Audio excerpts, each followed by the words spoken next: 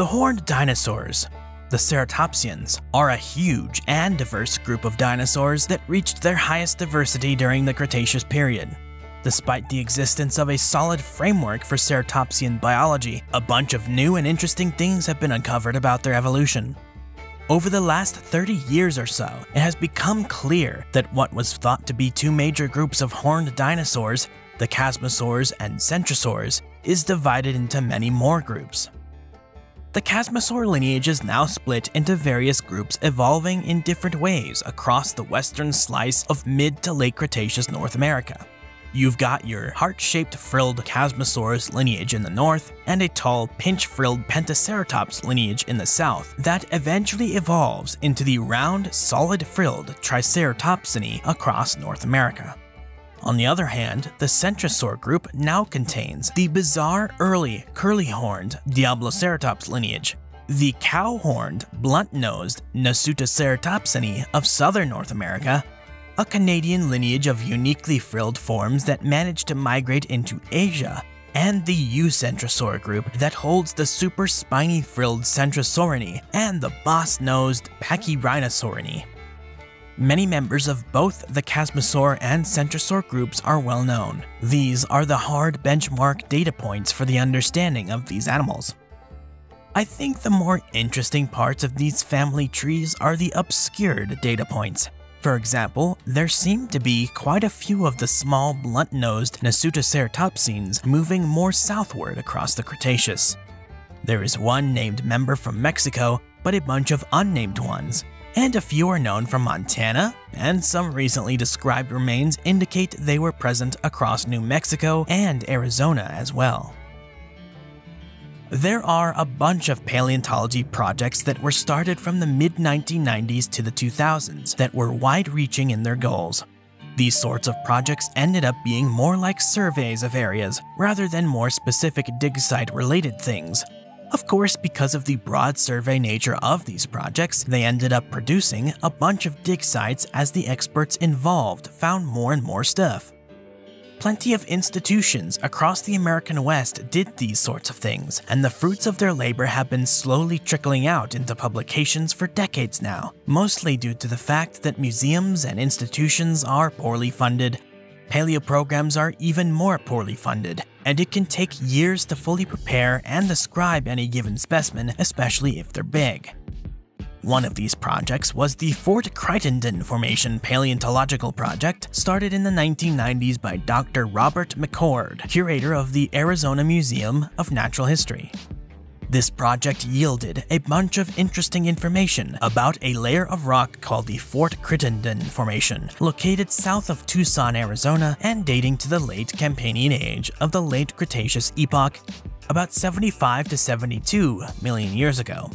It was thanks to the information collected by this project that groups of researchers and volunteers from the New Mexico Museum of Natural History and the Arizona Sonora Desert Museum were able to find the remains of a Ceratopsian dinosaur in this layer of rock between the mid-1990s and 2000.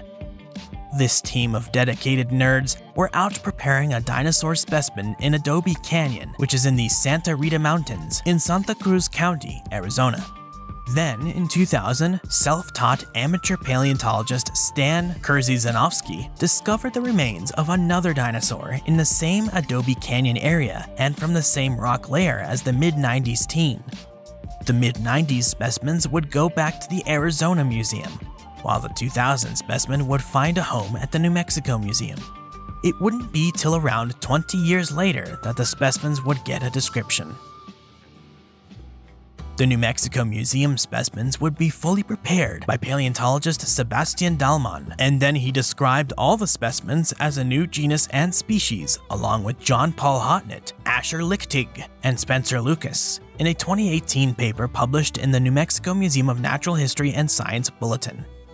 When everything was properly prepared and put together, the team was confident that what they had on their hands was a fragmentary centrosaurian ceratopsian dinosaur made up entirely of skull material, which includes a bit of the right parietal, the middle part of the frill, a nearly complete left squamosal, the bottom part of the frill, the back half of a right jaw, some teeth, a mid-parietal bar, the part of the frill that ran in between the two holes, another left squamosal, and an epiparietal, the little decorative bones that line the edge of the frill. With enough diagnostic traits preserved to tell it apart from all other horned dinosaurs, the team decided to name the animal Ceratops Krasovskiy. The genus name just comes from the rock layer the dino did, while the species name honors Stan Krasovskiy. Though this dinosaur is very fragmentary, the few fossils that were found happened to include skull traits that have been used to set horned dinosaurs apart for many decades. This means that, though it is a poor specimen in overall completeness, it is still a relatively useful specimen when it comes to evolutionary data. Speaking of evolution, what the hell kind of horned dinosaur was Ceratops? When the research team tallied up all of the diagnostic traits preserved in the Ceratops fossils and pit them against the diagnostic traits of all other centrosaurian dinosaurs using the phylogenetic analysis using POP, or simply POP program, they found that Ceratops placed most closely to an as-yet unnamed horned dinosaur from Malta, Montana. Both of these horned dinosaurs formed a grouping that was the earliest offshoot of the Ceratopsian group, a group that also includes at least 3 unnamed critters from Mexico, Alberta, and Montana, plus the Mexican Ceratops, Montanan Ceratops, and Utah Ceratops. Since the publication of Ceratops, 2 new Ceratopsian dinosaurs have been named, Ceratops and Ceratops. Plus, Ceratops has been demoted to just one immature specimen, making it difficult to classify. The 2 newer dinosaurs have shuffled a family tree a few times. The most recent Ceratops description neglects to include Ceratops or Ceratops in its analysis.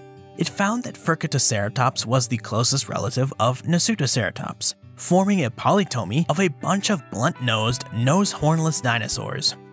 In phylogenetic science, a polytomy is simply a tree that splits off into a branch of branches from one point. It shows simultaneous speciation of a bunch of species from a hypothetical shared ancestor, rather than one species evolving into another, or branches that branch off other branches. With the fossil critters, this sort of organization is more reminiscent of insufficient hard genetic data, so it's hypothetical until more data can be collected.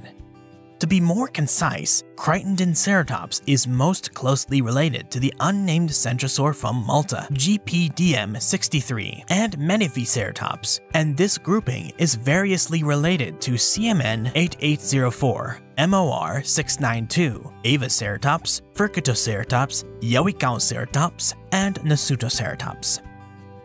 Now that we know what it is related to, how might the missing pieces be filled in? Ceratops is obviously super fragmentary, it's just bits and pieces of the head. With that in mind, the best hypothesis for what it looked like has to be informed from its closest relatives. All of the Ceratopsians have been found to lack a nose horn.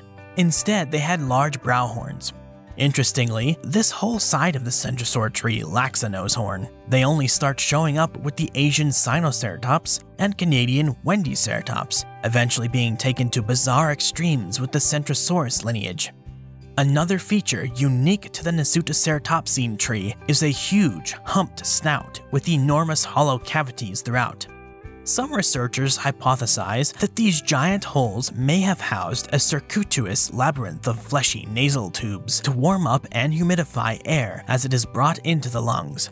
However, since many of these dinosaurs lived in very warm and humid places already, this idea may not be heavily supported. Another hypothesis is that the nostrils held huge inflatable sacs for communication, though this idea has very little to substantiate it. It is not a huge stretch to assume Ceratops had a high-humped snout, as in all of its cousins, as well as a pair of forward-pointing brow horns. Ceratops probably has the most unique pair of brow horns in the entire horned dinosaur group. They bent out to the sides and then forward and up, like the horns of many cattle breeds. The rest of the group didn't seem to have brow horns this crazy. Instead, they were largely short, blunt, and forward-arching. This is what can be conservatively speculated for Ceratops. What can be confidently reconstructed in the critter are the hornlets that decorated the edge of the frill. Ceratops had a short, rounded, conservative little frill that had equally short, blunt, bony things sticking out of it. Some of these bones, called epoccipitals, almost look like two that have fused together to form almost molar-shaped little scallops. Now that we have some idea of what the animal may have sort of looked like, how big was it? In order to get an idea of the critter's average estimated size, let's bring in Mr. Man from Animal Planet's The Most Extreme. Based on some very rough math and based on the rest of the body's size from close relatives, some independent researchers and amateurs have estimated Ceratops was around 3.4 meters, 11.15 feet in length, making it quite small. That's slightly larger, or about the same size as the smaller specimen of Diabloceratops, or smaller than the bigger specimen of the devil-horned dino. Ceratops would have made a good snack for a large tyrannosaur, if it could catch it, of course. Thanks, Mr. Man. Ceratops is the first dinosaur from the Fort Crittenden Formation to be officially named, but it was not the first to be found. Based on where and when the Fort Crittenden Formation is, plus the sedimentology of the rock layers, the region would have been of high elevation, with lots of rivers, streams, and deltas cutting through the area. There were active volcanoes in the area at the time too, the biggest and most important of which was Mount Fagan, which is today located near the Rosemont mine. This small volcano erupted during the Cretaceous. The area, though higher in the mountains than something like the Hell Creek or Hall Lake formations, would have been quite warm and moist with dense forests. Garfish, bowfins, clams, snails, and crocodilomorphs filled up the waterways. Aside from Ceratops, unnamed or indeterminate fossils of hadrosaurs and dromaeosaurs have been found. There were likely a few tyrannosaurs present as well, since they are found throughout Cretaceous North American rocks. Basically, not too different from most New Mexican, Texan, and Arizonan Cretaceous rocks. I hope more projects in this region are planned because it would be fascinating to know more about Ceratops and its world.